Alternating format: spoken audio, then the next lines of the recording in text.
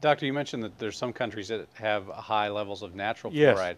Um, where does that come from? And even in the United States, we can get exposed to fluoride in a lot of other places than Yes. just water and oral health Yeah, products. there are some pockets, even in the United States, of high levels. I mentioned Yeah. Texas and Colorado and so on. So yes, there are a few million people that are drinking high levels of fluoride in the water in the United States. But literally millions. This is coming from the rocks. I mean, there's some parts where the fluoride ores, minerals, are close to the surface, and the water coming from their wells contains a lot of fluoride. There's no fluoride in the rain. So if you're drinking surface water, it's going to be low. But your groundwater may or may not contain fluoride, depending on how much fluoride is deposited in your local rocks and so on. But then you're right in the sense there are other sources of fluoride. Some natural foods have a lot of fluoride, like tea. Any food with bones in it, fish bones, high fluoride, mechanically deboned meat, that's where the fluoride concentrates in animals and in humans. And then you have pesticides. A lot of pesticides contain fluoride, and fertilizers. The chemical that we use for fluoridation actually comes from the phosphate fertilizer industry.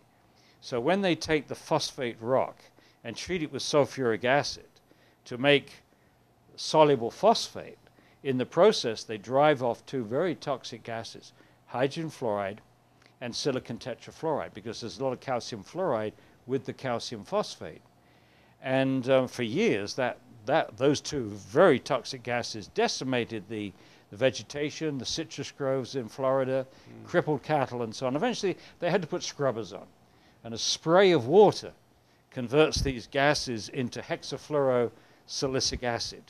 And that's the chemical, either in its pure form or its sodium salt, which is used in 90% of the fluoridation schemes in the United States. Now, the irony is, this stuff is very toxic, and it's contaminated. It has all kinds of things, arsenic, lead, even radioactive isotopes. They can't dump this into the sea by international law.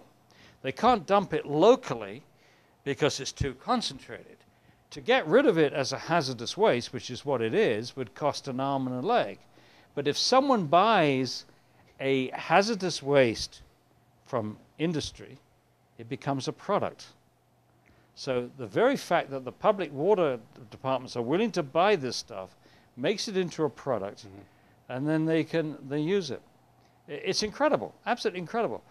One of the things I should say before we get into the toxicity of the fluoride chemicals themselves, one of the contaminants is arsenic. Now, there's no safe level for arsenic as far as the EPA is concerned, because it's a human carcinogen. Any level can cause cancer. So one of the things that we can say is that inevitably, by using these industrial grade chemicals instead of pharmaceutical grade as they use in toothpaste, etc., you are inevitably increasing the cancer rates in the United States. We can argue about how big or small that increase is going to be, but you can't argue against the fact that you're knowingly adding arsenic, knowingly increasing cancer rates. And we do have some evidence that fluoride itself is carcinogenic.